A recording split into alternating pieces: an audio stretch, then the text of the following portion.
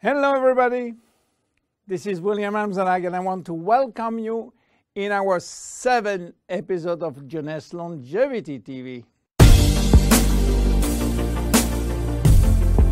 Jeunesse, we are redefining youth.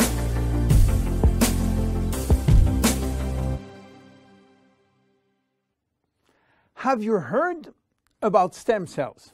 I'm sure. Meanwhile, I wish to share with you my knowledge about stem cells, how magic they are, and how they are changing the medical world. To understand what are stem cells, let's go back to life. How life is starting. Life between humans is starting by the fusion between the female ovule and the male spermatozoid. It takes millions of spermatozoids to select the lucky one to win the right of joining the female ovule. And guess what?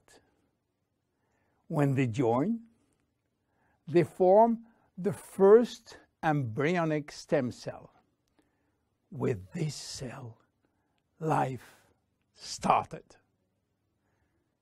This cell has a tremendous power. It will duplicate in 2 cells, one identical to the original, and one going to form the first embryonic tissue. A tissue is a group of identical cells. After several days and several cells division, the 3 major embryonic tissue are ready to work. Each one is responsible for creating family of adult stem cells, which are going to form specialized cells as brain cells, cardiac cells, or muscle cells.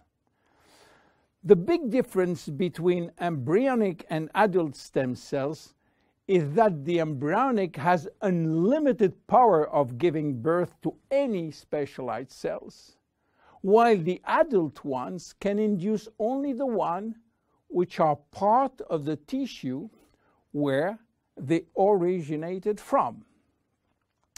The use of embryonic stem cells is regulated by health authority for 2 reasons.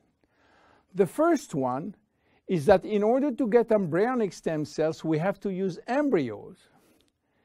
And this is creating a debate and criticism. This reason, by the way, is no longer accurate because Japanese scientists find a way to generate embryonic stem cells from adult skin cells, resolving the ethical debate. The second reason is that embryonic stem cells are so powerful that it may be possible with them to clone human cells, and that's create a huge debate. But let's come back to life. After 9 months, the baby born, with more than 200 different specialized cells family produced by stem cells. It is not finished because nature is always anticipating what? Shortage. During life, shortage of specialized cells which die or do not replicate. We need a solution, and stem cells are the solution.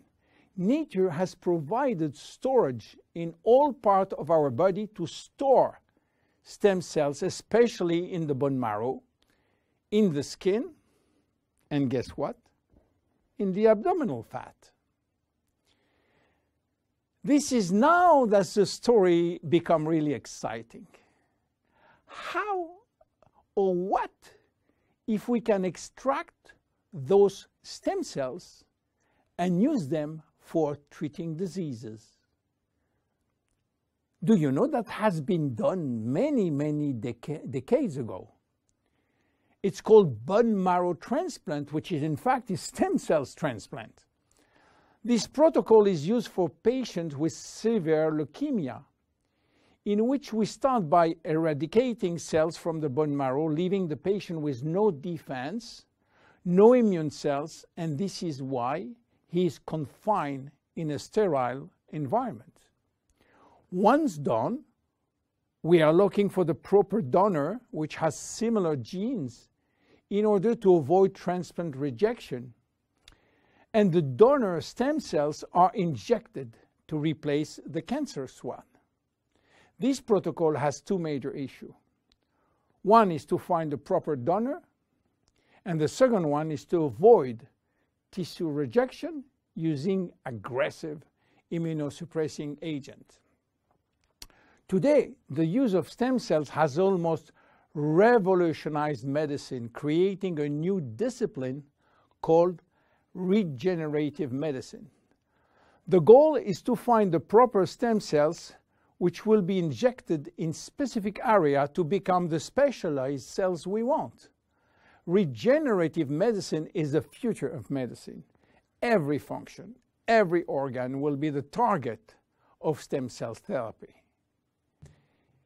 It has already started with sport medicine, where athletes used their own stem cells to treat joint problems, especially cartilage dysfunction.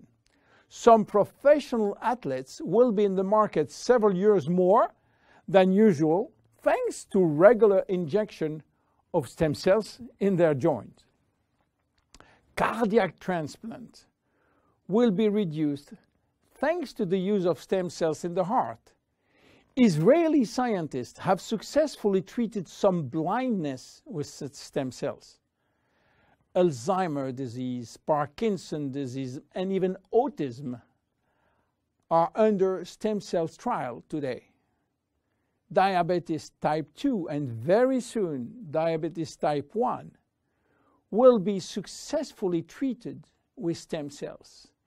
Knee and other joint prosthesis will not be anymore used. What about skin? Treating burns with stem cells transplant is a big success today.